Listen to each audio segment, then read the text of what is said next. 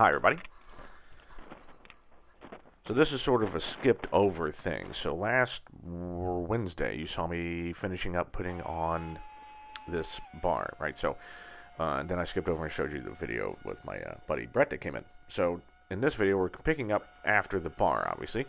Reattaching this, and that's all good. And then we're going to get into some wiring. So I've gotten both the audio panel and my first radio in, and going to be doing some wiring. Very exciting. Mostly because it scares the crap out of me.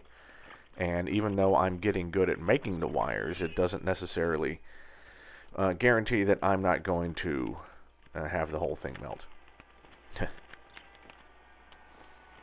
Okay, so there's one of the radios. That's a Garmin GT200.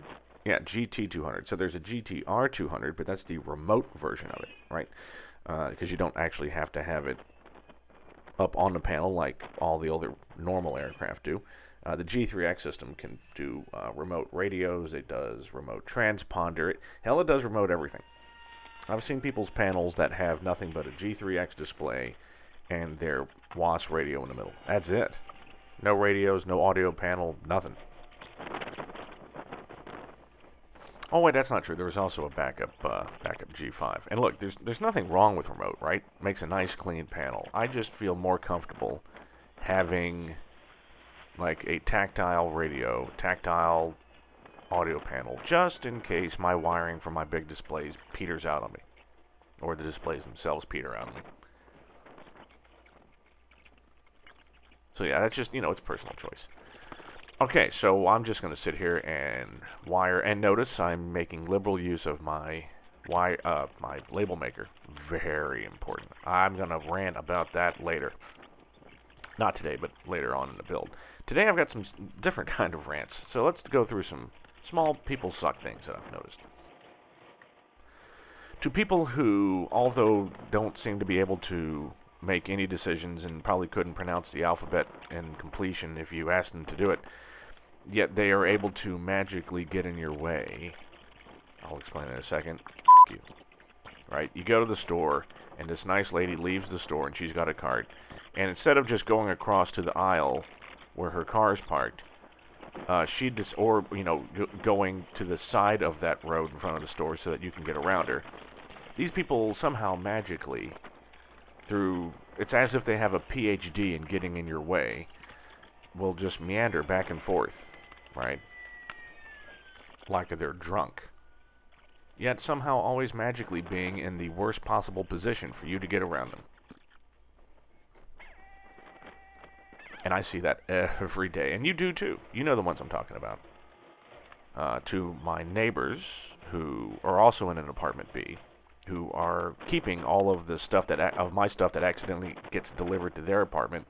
F you, I'm going to have you deported. Alright? Look, UPS takes pictures of their deliveries. It's your apartment door. It says B. It's right there. Okay? There's the bird that you haven't cleaned off your door in 2 years. It's in the picture. Right? Give me my stuff. And I'll just ignore the rotating cadre of stolen bicycles I see on your patio of crap that you keep outside. Scumbags. Okay, let's see. Yeah, one more. So, to angry, aggressive jogging moms with your strollers, right? F you. I pull up to the corner. This woman's been standing there for a minute and isn't doing anything, right? She's just checking her phone. So I'm like, okay, I'm just going to turn right because she's not going to be crossing the street.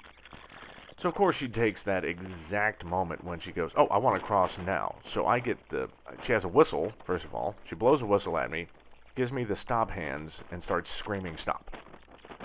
Right? So angry. It's like, wow, I guess you've beaten down your husband long enough. You guys got to go out. You've already squeezed all the pain out of him that you can get. You got to go out and try to torture other people.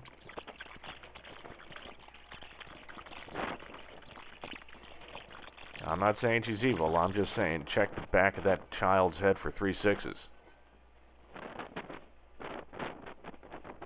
And I'm sure there's a joke in there somewhere about her husband's balls in a jar of his own tears by the side of the bed. All right, so next week we're gonna we're gonna be doing wiring for a while. So thanks for joining me, guys, and see you soon.